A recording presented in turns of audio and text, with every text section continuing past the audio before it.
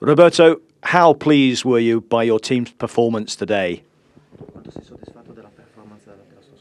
I'm really happy for the result, but I'm really happy for the quality of play. In the second half,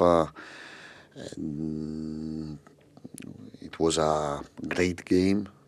My players played in a fantastic way, and we have to continue like this. We have to follow the perfection, and we are very happy.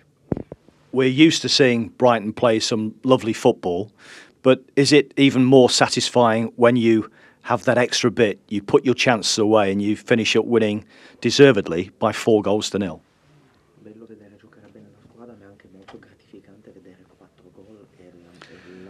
But we follow the quality of play to arrive the victory, not for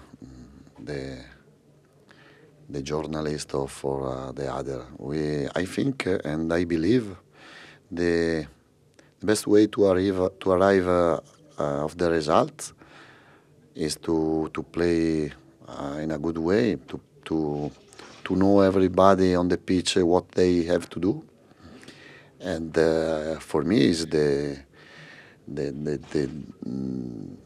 best solution. Today, of course, you weren't allowed to go into the technical area. What was it like for you personally to be away from the game itself and upstairs?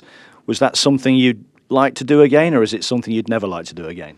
No, I prefer to stay in my place on the bench, but I have to say thanks and to make congratulations for my staff, and because they worked like me, and they are working like me, and it's not only the head coach, but all part of staff is very important like me.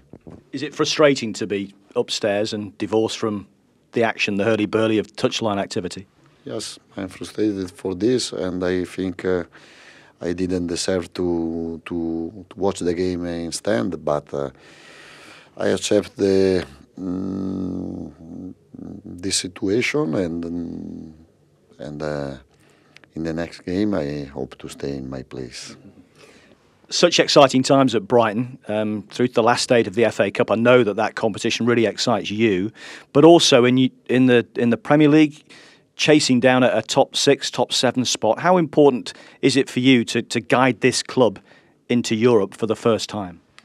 We are angry to win every game and to make happy our fans, to make happy our club.